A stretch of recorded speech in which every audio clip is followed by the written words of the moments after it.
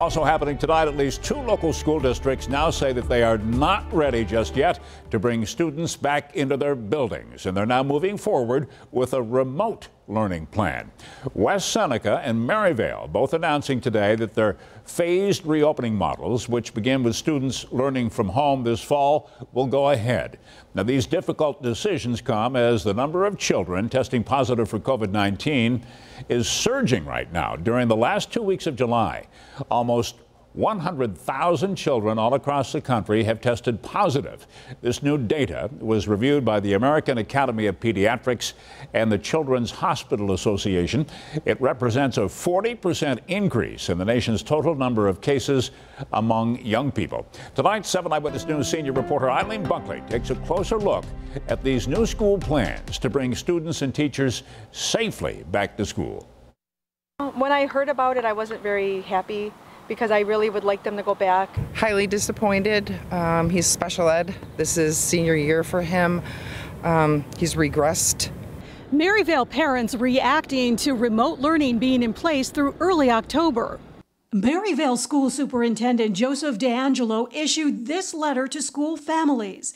The district will kick off its school year with Phase 1, remote learning starting September 1st for all students through October 2nd, followed by Phase 2, a hybrid model, and Phase 3 for all in-person learning, but no dates are given. We only get one chance to do this, and I think we need to be careful. And if someone said to me, 6 months, 12 months from now, you were too cautious, I would say that I'm guilty.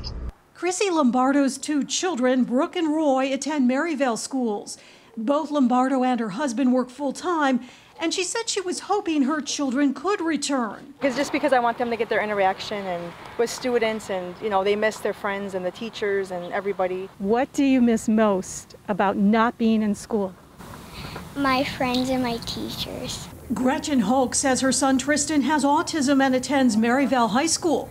She's a hospice nurse and believes it would be okay for him to safely return to his classroom. He's in a small classroom to begin with. It's usually 6 to 8 kids. As long as they're social distance, I do not have a problem with them going back to school. Maryvale parent Cliff Tidsdale's son also attends Maryvale High School. He agrees with the district's decision.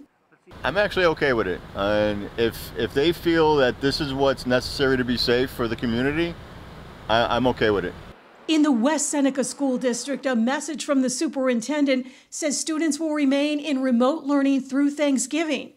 But Superintendent Matthew Bystrack says the goal is to bring students back incrementally. We're not saying that we're out until the Thanksgiving holiday. We're saying that that's a date that you probably should make some plans for, and we'll be communicating right along. Parents we spoke with say distance learning was a challenge, but they'll make the best of the situation.